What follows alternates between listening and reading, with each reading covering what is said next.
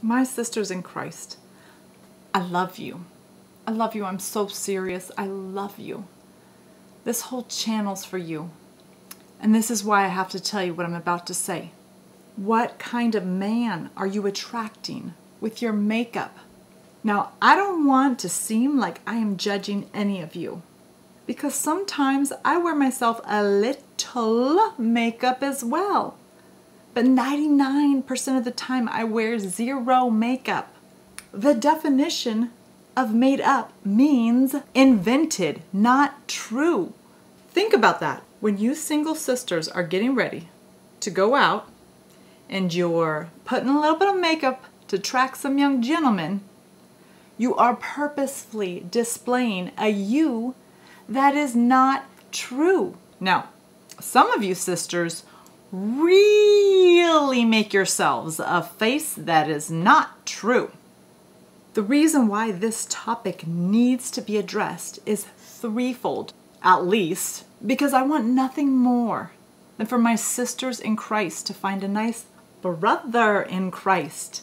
Being married to a brother in Christ, a real brother in Christ, feels so good. And I want that for you, my sisters. So listen up to these three things. Number one, do you think a devout brother in Christ is looking for a woman who has her face excessively painted like a Jezebel? There, I said it. No, he's looking right past you.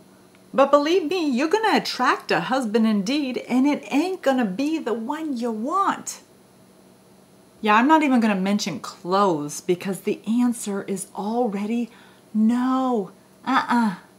Do not be naive.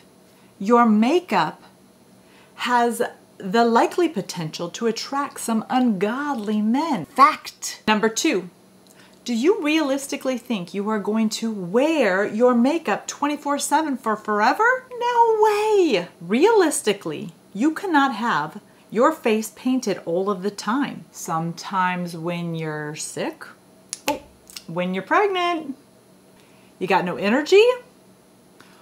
Oh, and just wait till you have kids. Makeup is out the door. Double fact. Someone type amen. Sisters, you cannot possibly wear your makeup all of the time. And if you done gone and attracted a man that likes that Jezebel look, now that has the likely potential to cause some turmoil. Fact. Because let's be honest, after a while, you're going to just want to live a regular life with your man, being the godly women that you are internally. Well, your ungodly man may now be looking at someone else. And is that wrong in his heart? No, because he does not have biblical laws written on his heart, nor does an ungodly man have the Holy Spirit guiding him. Don't get mad at him because you purposely attracted that kind of man in the first place with your not true look. This consequence is a reality for many women. Don't get mad at me either. I'm just the messenger. Okay, we're on number three. Every time you go out in public presenting yourself in this Jezebel fashion, you are setting a standard for other young Christian women who are impressionable and who really need to learn to love themselves just as they are. Can a sister help a sister out? Think about the domino effect of consequences that happen. Think about the generational problems that happen when you choose to present yourself made up, invented, not true. My sisters in Christ, God gave me a vision, a painted heart, red, orange, yellow, green, baby blue, baby pink. Baby blue and baby pink representing the greatest genocide that is happening right now under our noses. And that is the killing of our unborn. Satan is out to destroy the family structure with the killing of our unborn. But he is out to get you too. Satan would love nothing more than for you to select. And let's be real, sisters, we do the selecting. An ungodly, unbelieving head of your household, which would crumble the whole family structure from top to bottom.